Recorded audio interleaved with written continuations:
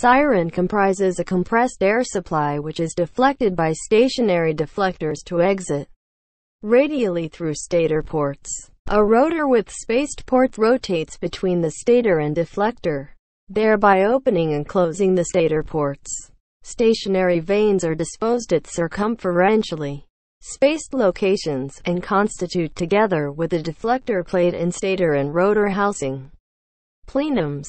There are fewer rotor ports than stator ports, which generates an out-of-phase acoustical pattern which creates an acoustic combination from the stator ports of an acoustic output at a distance from the siren which is more uniform spatially. The thermoplastic seal between the stator and the rotor has minimal clearance under operating conditions, having been run in and plastically deformed at a temperature higher than for normal operation. Background of the invention. This invention relates to sirens.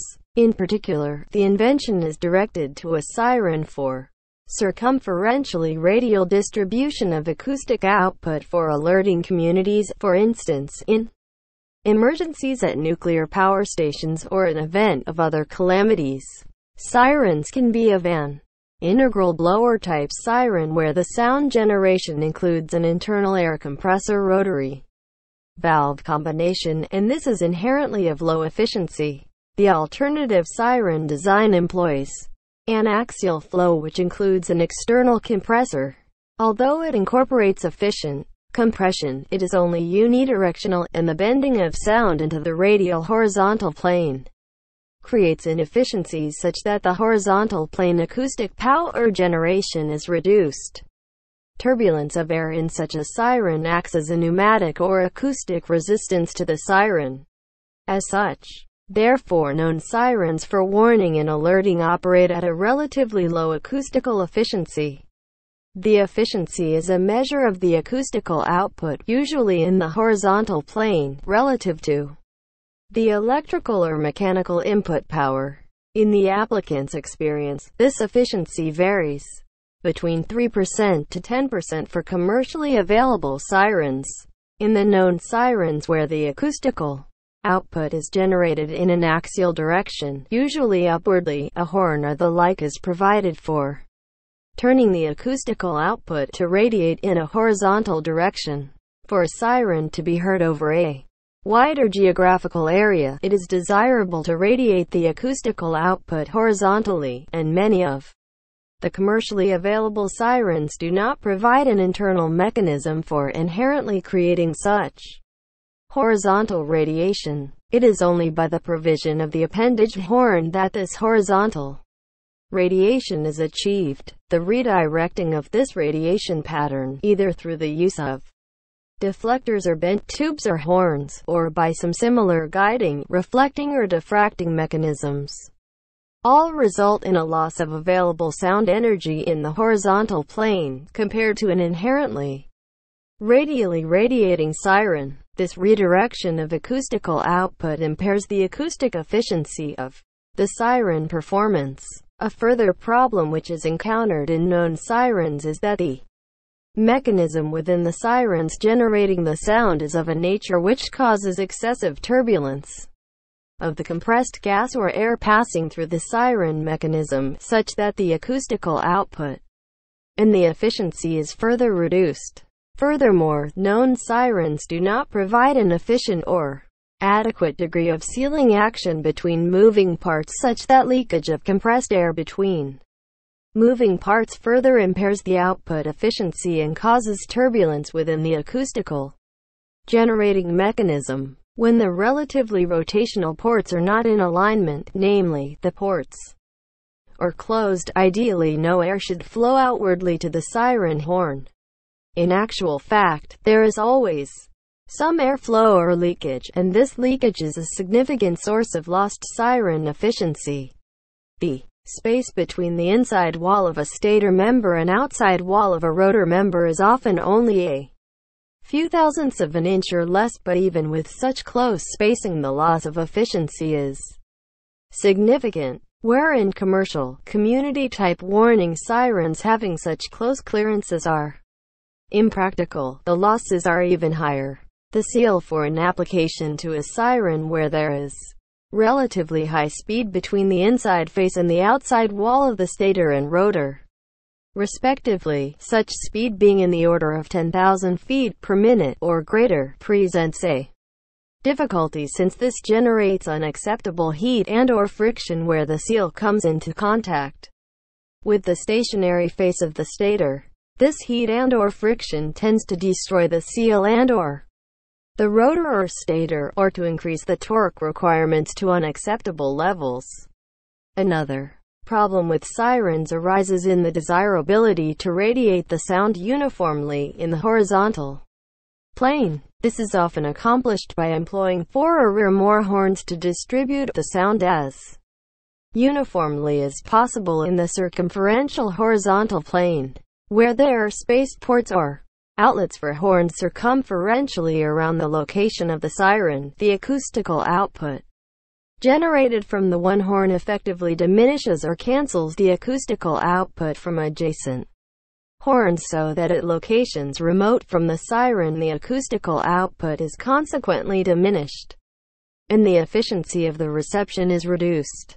At any given observation point, the sound yield will originate not only from the horn pointing most directly towards the observer, but also from all the other horns. Since the effective sources of sound are near the mouths of the horns, the sound from each horn will travel a distance dependent upon the relationship between the observation point and the horn geometry. With the observation point directly in line with one horn, there will be a series of siren to observer distances at which the sound from the 2 horns adjacent to the centrally positioned horn will travel exactly 1/2 of the acoustic wavelength for the particular siren frequency, farther than the sound from the central horn. The sound from the central horn would be exactly 180 degrees out of phase with the sound from the adjacent horns. Thus, if the siren has only 3 horns and the level from each off-axis horn would be 3 decibels less than that from the central horn at the observation point, complete cancellation would result, and the sound level would be 0. At some other observation distance, the path length difference would be 1 wavelength, and the sound level would be 3 decibels greater than if only 1 horn were radiating.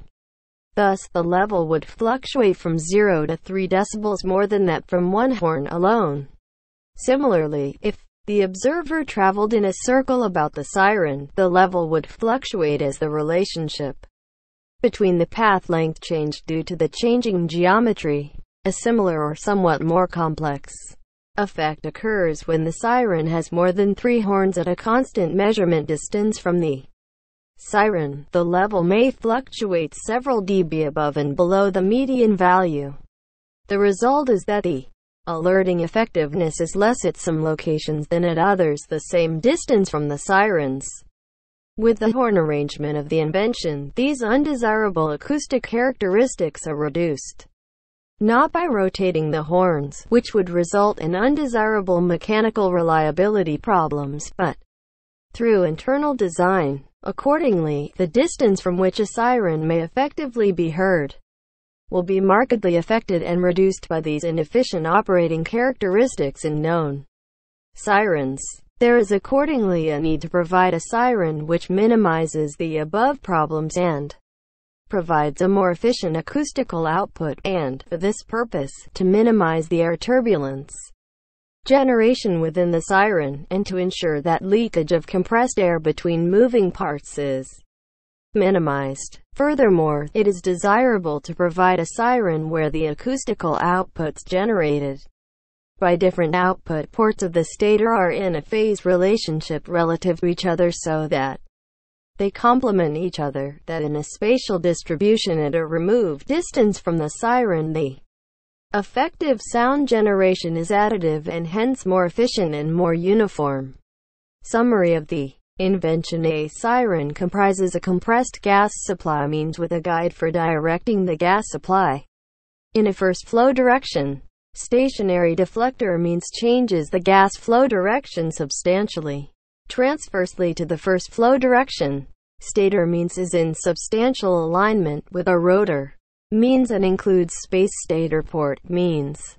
The rotor means with spaced rotor port means is mounted for rotation about an axis substantially parallel to the first gas flow direction, and stationary vane means with the deflector means and the stator means form plenums. On rotor rotation, the rotor ports move periodically into and out of alignment with the stator ports, thereby to permit the periodic egress of air from the plenums. By having stationary deflector means to change the airflow direction from an axial direction to a radial direction smoothly. Turbulence generation is minimized and the airflow is retained substantially laminar, with the stationary vanes spaced circumferentially about the axis. Likewise, no turbulence is created by a rotating vane action moving across the airflow. The air compression can then take place in the plenum defined between the deflector plates, vanes and stator, while there is a separate chopper or valving efficiency created by the rotating ported rotor, with the first flow direction being vertical and the transverse airflow direction being horizontal. A more efficient acoustical horizontal output is attained within the Siren mechanism. The number of ports in the rotor is fewer than the number of ports in the stator. The stator ports are substantially rectangular type slots or slits, while the ports in the rotor are larger and rectangular, and more nearly of square dimensions. By having this ratio equal to 2:1 between the stator and rotor ports, as in one embodiment, adjacent ports are alternately simultaneously opened and closed. This generates a square wave acoustic output with omitted alternating pulses. The fundamental frequency is half that of one where the rotor ports and stator ports are equal in number. The second harmonic of the output is approximately the same amplitude as the fundamental frequency, and the acoustic combination of adjacent horns is a resultant double frequency siren, since the ports on either side of an open port are closed, and these ports would be the major source of the spatial fluctuation, with the remaining ports about the circumference contributing less acoustic energy in this direction, and the adjacent horns are no longer emitting sound simultaneously. The spatial fluctuation is substantially reduced at any remote location from the siren. In fact, pulses from adjacent ports combine acoustically in the far field to form an acoustic square wave from the constituent pulse strains. This rotor and stator port relationship between the rotor and stator improves the acoustic reception at points remotely located from the siren. Between the rotor and stator there is provided a seal to minimize air leakage between the two relatively spaced and moving components. The seal is of a material having a low coefficient of friction, ability to cold flow, a hardness less than the material of the stator against which it contacts, and a coefficient of thermal expansion greater than that of the stator and rotor. The seal is run in by operating it initially at a temperature higher than the normal operating temperature, and thereafter removing the heat such that a minimal spacing is obtained between the seal and stator during normal rotation of the rotor relative to the stator. The seal is mounted about the ports of the rotor and includes a lip directed towards the stator for forming the seal with the stator component. This characteristic reduces the ability of air to leak between the stator and the rotor, and hence the efficiency of acoustic generation is improved.